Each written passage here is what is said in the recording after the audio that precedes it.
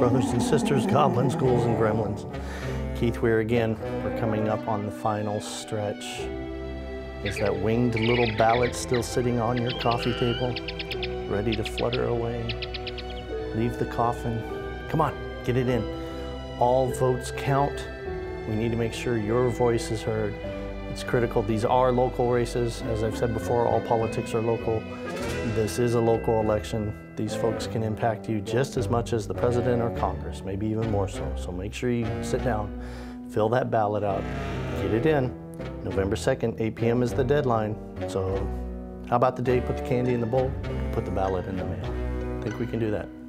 Thank you so much. Be smart, be safe, take care of one another. Happy Halloween.